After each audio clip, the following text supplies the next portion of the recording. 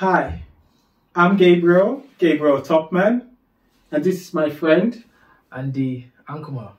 Excellent. Today we're just going to talk about life growing up for the purpose of encouraging and building genuine, authentic representation of who we are. And the reason why we're doing this video is so that we can allow you to get to know us better. So I'll allow, let's start by talking about when we met. Yeah. It was 1997, wasn't it? Mm. Old, that we were young, weren't we? Teenagers. I feel like an old man when you talk about 1997.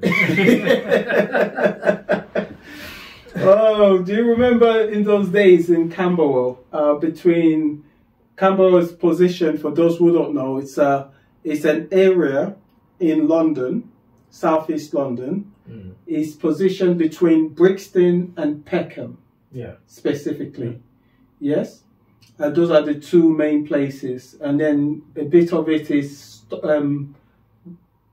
Vauxhall, Oval, more Oval than Vauxhall. Oval, yeah. So we'll say Oval, between Oval, Peckham, Brixton, yeah, and Woolworth Road. Woolworth Road, okay, yeah. Yes, so we're right in the middle of something. Mm. And then there's the other side, which is the Dulwich. Those are the nicer areas. Nicer areas. So really, there was more to it than just being between Brixton and Peckham. It was just in the key centre of Southeast. We were just central across various places, and the interesting part of all this is you have your, clique or gangs, if you want to circle. Say. Yeah, you have the Peckham, you have the Brixton, and then the others would either want to be associated with either Brixton or Peckham. And for us, I don't think we were really interested in any of those stuff. We were more into computer games. Yes. So after school, where everyone is going out to go and look for fight, chasing after girls, as some people would and stuff. I think for us, we were more interested in going home and playing computer games till we tire ourselves out. And yeah, I mean that's for us. So, at that age, anyway. Yeah, at the early teenage. We were more of we kept ourselves away from the trouble. If that's, although we were in the midst of trouble because of where we lived, you hear so many stories and stuff, and sometimes you wonder, wow, are we kind of living in the same place? Although we also firsthand had some experiences of it, but it was more of because we were not actively involved in some of these people, directly associated in terms of friendship, etc. and stuff. We more or less became a target for being potentially bullied. Yeah, we did. In some cases, we were attacked for no apparent reason. Just by virtue of being found closer within the neighborhood proximity, yes. You can easily be attacked. For example, I remember when we had, I think there was a time that you and I, we were going somewhere in Camberwell, and then we had these two guys that approached us for us to give them our phones. And this guy, always being the guy that wants to be the big brother or the ones that stand up, he got punched in his face. Ah, you lied! Wow. I can't believe it. That is so cheeky. He got punched in his face. My face. And then I was like, and then he was like, what did we do to you? Oh, we're just going about our business. And truly, I mean, it's real. These were our experiences. And sometimes you realize that growing up and living in this kind of neighborhood, and all of us, and then after we went to secondary school, we all kind of went our different ways, but because we all lived in the same neighborhood, we always kept in touch. Yes. And then college, we went on to university. And I think for us, a lot of us, the experience of university and interacting with various kind of people kind of exposed us out of our little box, Southeast London kind of thing. You meet people, different ideas, people with different kind of exposure. Culturally, you have people, international people and stuff. I met quite a few people that I realized that life is not about just having fun, but there's also the spirit, that aspect. Because first year of uni, I think we partied a lot.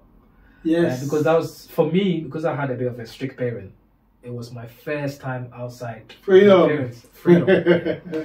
So through that period and all that stuff, then I would say we still kept in touch. In some cases, I go and visit him, although he never came to where I was.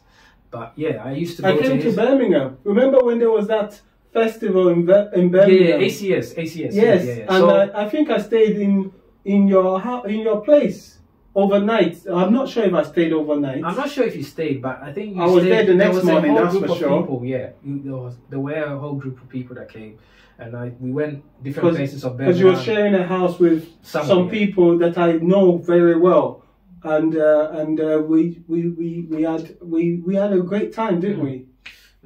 I remember that time. No, I didn't stay over at yours. I just found myself in your house because we came to change in your house, didn't we? Yeah, you did. But I think the whole essence of talking about this is the fact that we lived in a place that their experiences was nothing to write home about. I mean, despite the fact that it will speak, quote unquote, strictly speaking, that means that it makes you very streetwise, etc. and stuff. But the truth of the matter is, streetwise doesn't pay bills. But we can say that it definitely toughened me up. Yeah, it toughened us up, but the streetwise and that doesn't make you become an entrepreneur. But how like my friend here has, and I've also learned a lot from him. But what it definitely did for us to toughen and also never give up.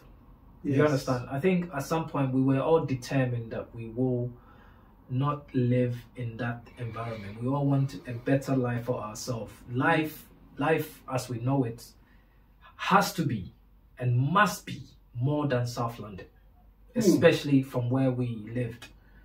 Yes. Well, let's be fair. We weren't that bad worse off, were we? We had a 2-bedroom flat. Yes. Old council. Yeah. House. And so usually what happens with council environment is that some people keep their head down, go to work, and some parents don't pay attention to their kids, and some of these kids happen to have become very rotten, gang prone people. We knew people that got killed, we knew people that were seriously injured, we knew people that were involved in gang activities and stuff. But the truth of the matter is, for us, maybe because of the kind of parents we had, we were never interested in getting involved in any of those stuff. You know, thank God, none of us were interested in gang banging, etc. Some of these things at the time, being young and naive, it looked attractive, but we always knew that, look, some of these things, as being naive as it is, it can end your life.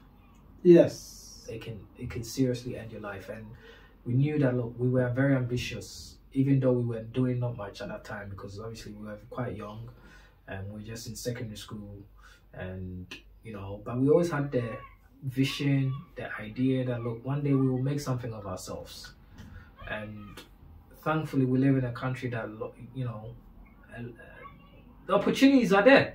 The opportunities are there. It's not easy, but it's a case of the whole thing is about determination. And this guy here really opened a lot of us, our eyes up, and as a result, you know, he's become successful. That has also rubbed into us. We have also looked at expanding that and helping other people become successful, because look, the story is never ended until your next friend, your next people that is around you is also becoming successful. Because look, there is nothing like, oh, I have a pair of network of friends and I'm the richest among them. The same places that those people can't afford to go, they can't even afford a decent holiday, they can't even afford a decent place to live. And the cycle of living in an environment where their kids are always exposed to danger, etc. Our story at a very young age, should not carry on to the next generation. It has to end somewhere. And that's where the whole essence of this is. And, my lovely friend here, he's on a mission to change that story. He's on a mission to change that narrative where, impacting people's life in a very positive way, having a shift in mindset, and more importantly, people, effort, and activities begins to build and breed results where it's not just that, okay, this person did this for me, but I learned, copied, followed, and I'm also beginning on my way to also seeing my story change. Awesome. Thank you very much. Now let's talk about the reality check of what it takes for changing that story. What do you think about my result-oriented attitude? How, on a scale of 1 to 10, by the way, feel free to score me low if you want to, I don't mind. How easy, yeah, 10 being, super easy, and 2 being, or 3 or 4 being not too easy. Score from 1 to 10, how easy it is to deal with me when it comes to doing things with a sense of commitment, quality, and being felt. I think your approach, you have a very methodical approach. So, for example, you start with asking, what are your goals in life? Just like any other person that has your interest or that wants to know where your current situation, where you want to go, where do you picture yourself maybe in 3 to 5 years, in the next 10 years, how do you want to see your children? What life, what legacy do you kind of want to live for your children? And also beyond that, whatever you've created now, can you confidently say your grandchildren will also come and benefit from that? Because look, let's be honest, an example being the royals, okay? They will never be poor. No generation within the royals since they started royalness will be poor. But the question is, you can also have a chunk of that kind of story to your generation or your children. I mean, your children's children that will come in the future. They will see that their grandparent or their grandfather was a great man, and he has laid that foundation for them to come and also benefit and enjoy. You understand? Your struggles now should be that your grandchildren don't also come and follow that same struggle, but rather you've laid a foundation for them to catapult, to take them to the next level. And so for me, I think that's one of the things that I took from some of your things, your teaching, or should I say, some of the things that you helped us during our coaching or the sessions that we have with you, to really, really reorient our way of thinking. Because wealth, there is, what we understood was there is riches and there's wealth. Yes. For example, footballers are rich, they are not wealthy. They can be wealthy. They can be, however, everyone can be wealthy. We all have heard of stories of, for example, with all the millions and monies that they were earning, the moment they stop playing football, the story changes. And that's the difference between them being rich and them being wealthy. So, for example, I don't want to mention specifically names, but you can see that there are some footballers that their next 4 to 5 generations will never know what poverty is, regardless, because what they have gone about investing smartly. One player that I heard about that was an inspiration, Robbie Savage. After he retired, he had so many properties, and fortunately for him, he was being managed by a property company. He doesn't even know where some of the properties are. Wow. Yeah. So, I mean, all he gets to do is allow that trusted agent to pay him for the property that he has chosen to invest in. Yeah. They pay him rent for that. And to be honest, he's saying that he is equally if not more comfortable than when he was playing football because of the investment that he made. Excellent. So passive income. Yeah. Because he invested in property. Yeah. So basically, as Andy has just explained, the fact is, it doesn't matter how good we think we are in our career, in our business. If we're making a lot of money and we've made significant chunk of money and we don't put it in property, freehold property, or have a strategy for making that money work, even if we can't afford a brand new one, even if we had to buy a scrap one and turn it around. Yeah. You know, would you believe this house was a scrap house? It was a scrap house. Like, you know, and we turned it around into a packaging, into a venue that we can use for the purpose of reaching out to the world in the way that we feel comfortable with, as I feel comfortable with. And, you know, another thing is, I think sometimes when we think about, and sorry we're going a lot more into property, because obviously that's one of the key things that has been the transformation in our journey. And more so probably this guy, because obviously he's a little bit ahead of us. But for us, I think when we thought of property, we thought we can never get on board. I mean, because we don't have that kind of money, you know, we are ordinary working people earning a living, but of course, even to come up with a deposit and stuff. And then this guy here told us that nope, money should never be a barrier. There are strategies in acquiring property without even having the kind of money that we've always been led to believe that's what you need to even start. There is ways and means of acquiring. The strategies, that's, you know, various approaches in acquiring property without necessarily having the huge sums of money that most people think they do. And also, when it comes to location, sometimes the best place to acquire property is not necessarily where you live.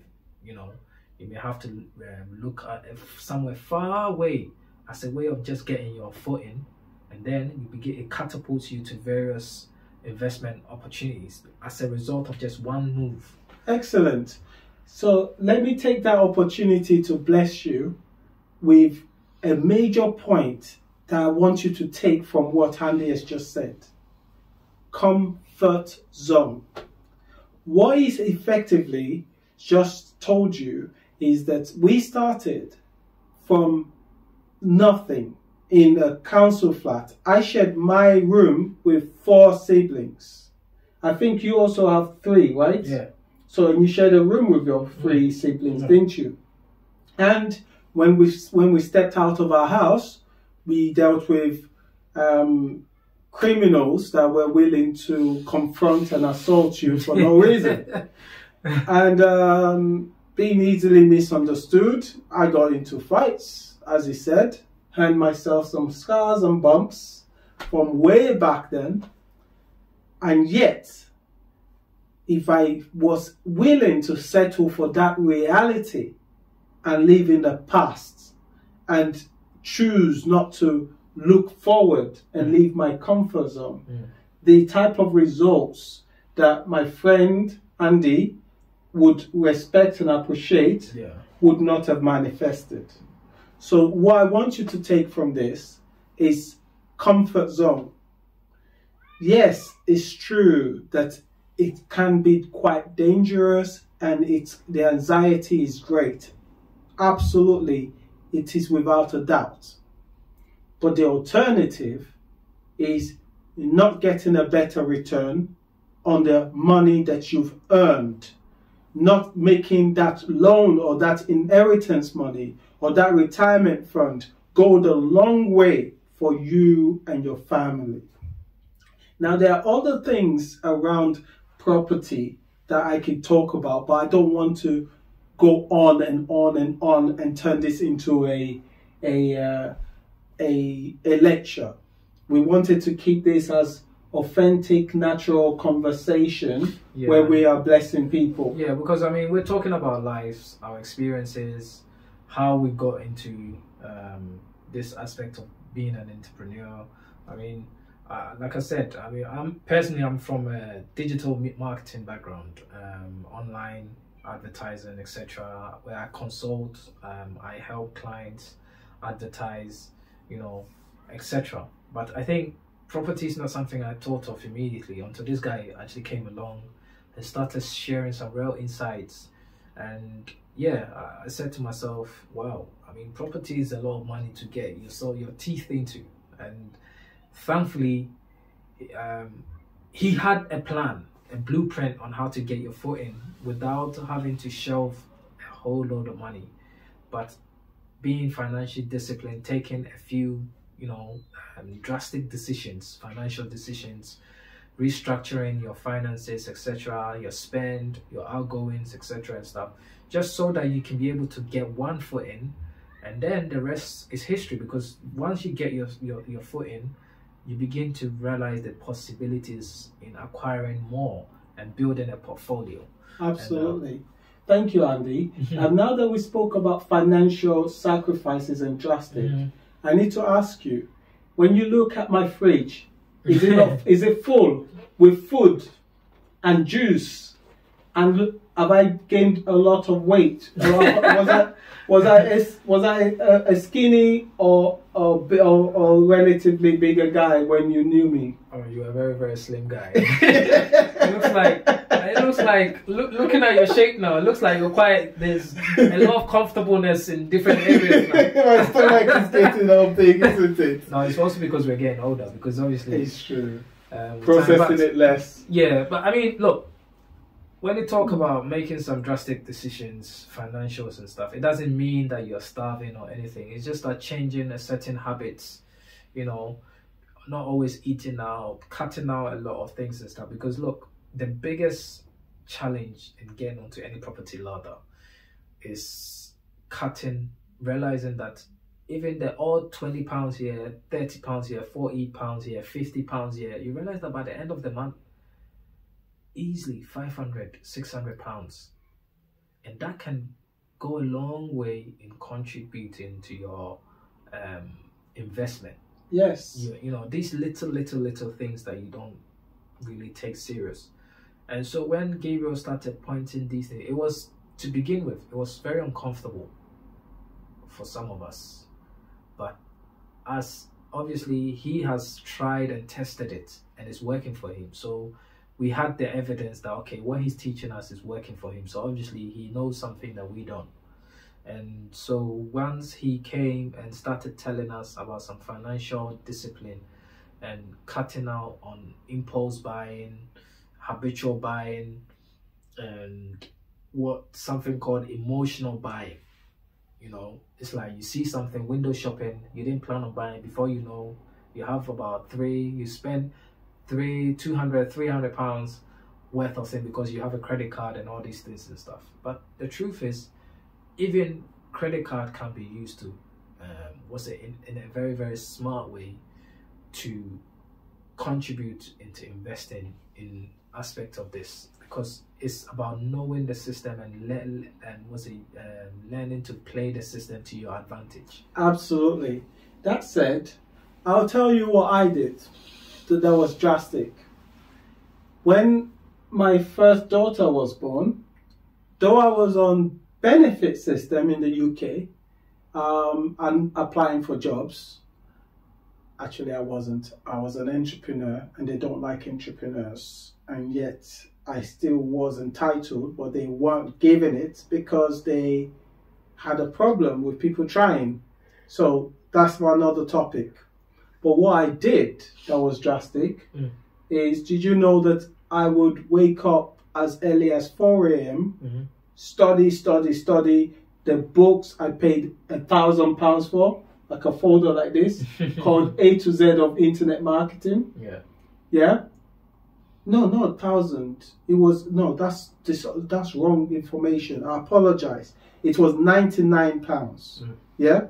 For a folder like this. When I read it, it showed me all the blueprints of that Corel Rudo, of the Internet Marketing Center, was using. They had a website called marketingtips.com back then.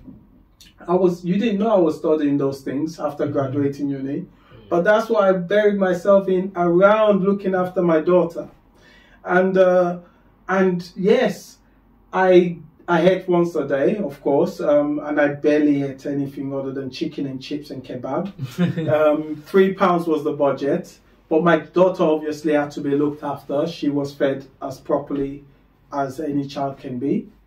But ultimately, when I got insurance money after an accident, instead of looking after myself, upgrading and buying another car, I added it to the money I've been saving by eating 1 meal a day. And I invested $12,000 in internet marketing A to Z. I paid a person who wrote the manual to coach me through the A to Z of internet marketing. Okay.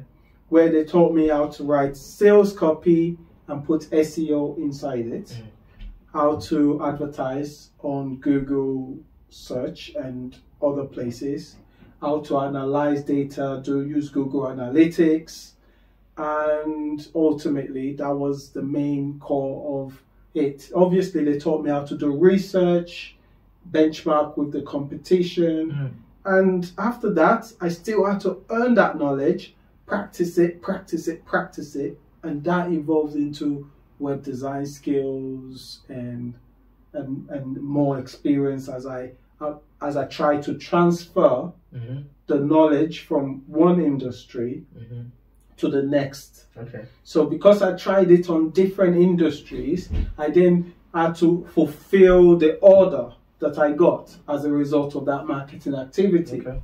So effectively, the investment in myself was my time and money. Time and money, okay. And I did it. I did what I had to do, and I did it with the most top-rated, most reliable people that I could find at that time. Those were the key. Then when obviously we needed to do some transformation and reposition because there was so much uncertainty going on, I realized it was no longer about me because I was now a highly skilled person. So what I needed to do was invest in property, because now it was no longer about me being able to serve my family, because I was already serving them. I was already creating jobs, helping other people move along. So basically you had like a few, you started a few businesses. Yes. And each of these businesses were recruiting people and stuff, but you felt like there was a little bit more beyond some of these businesses, because you can't put too many of your, you can't put your eggs in one basket, because maybe perhaps, I'm guessing all of these companies were within the online space. No, actually, I still have transport business. One moving people. Okay. Removals, man and van, moving and storage services. Yeah. Then there's the minibus business. Okay. And then there's the web design. Okay. And consulting business. All right. So those were the three core of my businesses. So the property, and then the coaching was something that I got into and I started before COVID happened, and a lot changed, and we needed to figure out.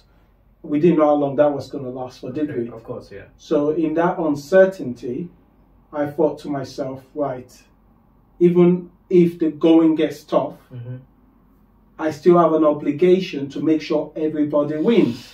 My daughter had to win, my children had to win, and the loan that we took in order to survive the storm, because businesses just went quiet. Nothing was moving for us as much, or I didn't feel comfortable really with dealing with people. So during the COVID time. But we still needed to give certainty to the bank. So it was really obvious that we needed a project that was appropriate for that season. Is that how you got into the property? That's really the truth about why I got into it. And the figuring it out as we go along the way, that was the hard part, because the alternative was to do it myself. I mean, I did do it myself, but the alternative was to pay out all my money or lose all my money. But somehow I didn't.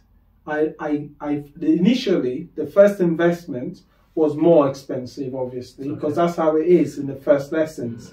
People play games, mess you around, make a lot of mistakes, but we learned from those journeys. Okay. And it's those pain points, those journeys that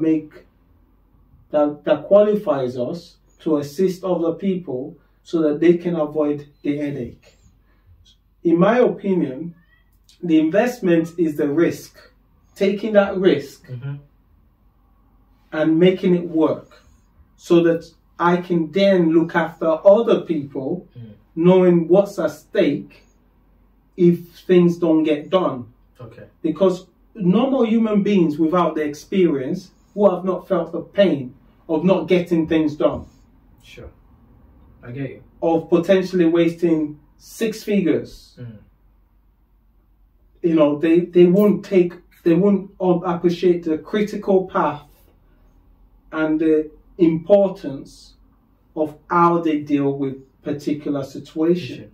They won't know when to fight. They won't know when to beg. And they won't know when to just persist. Okay. What do you think about that? I guess, you know, your story, I mean, in terms of what you're telling me, is also a journey. Yes. Because obviously the first experience, a lot of mistakes were being made, but also those mistakes were also lessons. Yes. Okay. So the key thing here is, you know, understanding some of the ins and outs of the property market. I'm guessing you had a few people advising you along the way. No. Okay, so yours was basically you were complete green. I was only you were literally virgin, and then you're just going along. And I just as dive you make in. mistakes, you go along. So yeah, I'm sure you had a bumpy ride, but I guess those are the mistakes that you took the risk. Yes. Like you were saying, you're either going to lose your money, etc. But I guess the bigger picture was that, look, my family has to move away from where I grew up, the environment, etc. and stuff, because I want a better life for your family. In fairness, Yeah. I already moved my family out of that. Yeah. First, I moved them to the nice part of Camberwell, Gypsy Hill, Crystal Palace. Okay. And we were enjoying that place. It was totally beautiful, but it was a flat, And you 2-bedroom flat. Yeah. And As I your wanted my family's daughter, increasing. and I wanted my daughter was starting to crawl. And I thought to myself, there's no way I'm gonna let my daughter not have a 20 foot long space to crawl on and to run around. And people looked at me like, what's your problem? Why can't you just be content with a flat in Crystal Palace, low crime area, posh area? It's just being ambitious and wanting something better than where for my kids. Yeah, of course. So I moved them to East London to a grand space. Okay. But ultimately, when I moved them to that big, grander space and I renovated it, that is one key thing to know. I renovated a house that was a private landlord's house to a very good standard. That house was never been in as good circumstances ever. It was done to a very high standard. And I was so proud of myself as a father. So what made you move then? To move to East London? No, to actually move from East London. The alternative was paying out over £2,000 a month on the rent. On the rent. Whilst that can buy a property somewhere else as a mortgage. So I wanted to offer financial freedom and options for my children. Sure. So the goalpost changed from, I can choose to stay here in the rat race. Okay. And there's uncertainties. Oh, sure. Like we don't know. We didn't know. 2 years. I've been there before. I failed. I know what it's like to go from 70 grand a year to right down to £10,000 a year and stay down, and the expenses are the same. I can imagine. I can imagine. I mean, for us, we are so grateful to you because obviously all these experiences and issues that you had is what has also taught you, and you have transferred that knowledge to us so that we don't make that kind of mistakes. And that's a very, very commendable, selfless act. Thank you. On your side that has also led to our benefit, because obviously we have also learned from you. Not to say that we are completely 100% error free. However, we have minimized our errors and probably saved our us some headaches financially, and also some decisions that we have made. But it's also built on the fact that you made those mistakes, and that means that your mistake doesn't necessarily have to be our mistake. Exactly. So, that's actually a joy. I want people to avoid, why should you suffer the same pain as me? Because if it happens to you, then it means that I am reliving the same mistakes. However, the good news is this: if you're going through it and I'm reliving it, the joy of coming through it faster and even better. Yeah, yeah. Because this time you can, with experience, there's a lot you can do at speed with less hiccups, obviously. When you know, yeah, when you have someone backing you and giving you the tips and the insights in terms of do this, don't do this, consider this. Be thorough, research into this, etc., and all these things and stuff. And these are the things that goes a long way in avoiding a lot of the mistakes that the novice that is coming onto the property or going to any kind of investment doesn't consider. They quickly either invest too much quickly within a short space of time, or they don't do enough in terms of their checks or research or being thorough, etc., and stuff. So yeah, generally I think Gabriel, I'm so appreciative of you so much that we have gained from you, not just me, but a few others, and he doesn't like blowing a slow trumpet, but there's a lot of people that lives has been impacted by Gabriel one way or the other, some directly and indirectly through, people that he's met, people that he's advised, people that he has really, really created some opportunities for that has also led to them, taking themselves to the next level, not just in property, but just in general business as well. So yeah, it's been a fantastic time. Thank you. And we are all on a journey. We're still young. Thankfully, there's so much to live for, and there's so much investment opportunities and decisions to be made, I'm sure, in the years to come. And hopefully we can also begin to take this and impact our generation, the younger people that are also coming up. Because look, the truth of the matter is we didn't have the platform, because obviously our parents came from various parts of the world to settle here. They had to, in most cases, take menial jobs. They were never at home because they have to make ends meet, and they were not top earners, so they couldn't afford some of the things, properties, some mortgages, etc. So where we were in a position to also change that narrative, we haven't arrived, but we definitely are not in the same place we used to be, and long may it carry on. Amen. Thanks for having me today. It's a pleasure. Yeah, Thank you for... I think we should do part 2 of this. Yes, I agree. Yeah. I agree. So there's so much to talk about, so much to share, and I hope that for you out there, please subscribe to this page. There's so much that we have to share, and definitely we're looking to put more content out there that inspires us, and become some form of inspiration for people to see that, look, people like us that didn't have nothing to begin with, it's still possible for us.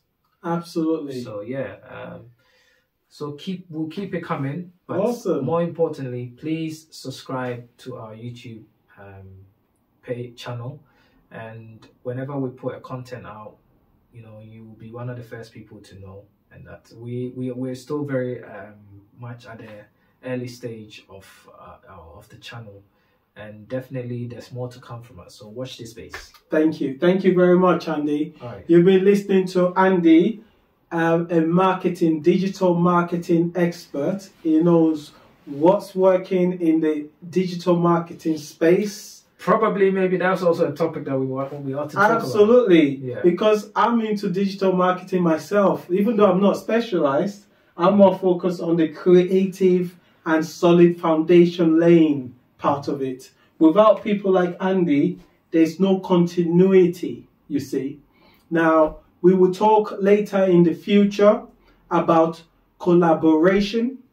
We'll talk about the benefits of collaboration, the benefit of being specialized in an area where you can look after people properly in line with your strengths and your own strategic position. So if you subscribe, you'll be able to discover some of these valuable lessons, strategic positioning, and how that would transform your life into true financial freedom. 6-figure wealth that is sustainable and will grow into 7 figures, into 8 figures, as long as God wills it. But remember, it's not about the figures. It's about cash flow. It's about peace of mind. Just like Andy said in a previous video, that if you subscribe, you can go and watch. He spoke about generational wealth, and he spoke about making money. You know, these things are the things that you'll be able to discover, and it all boils down to network, quality of your network. And we'll be able to go into more details about the quality of circle. Remember, when we grew up in Camberwell, we were effectively, we had no choice. Yeah. We were in a circumstance, we were just kids. But because of personal development, we were able to offer much more to our family. So there's a lot of other things to learn about. Wow. And there's strategic positioning, which I've mentioned. Yeah. I spoke about cash flow. So and working together. Yeah. So if you need any help with digital marketing, you can speak to him, and he will surely help you. He's fantastic. Okay. Drop us a message in the comment, and let us also know what you feel about the kind of content we're putting out there, because that also encourages us to see that we are doing something that is actually helping people. You know, impacting people. That I think for us, that's our joy in seeing that. Look, people are taking our videos seriously. People are seeing what we're putting out there and also impacting it. You may want to join us in some of the things we're doing. You might not, but the main thing is for this to impact you and inspire you to really take some steps into changing your future. Amen. Amen. Thanks for watching. Thanks. Bye for now. Bye.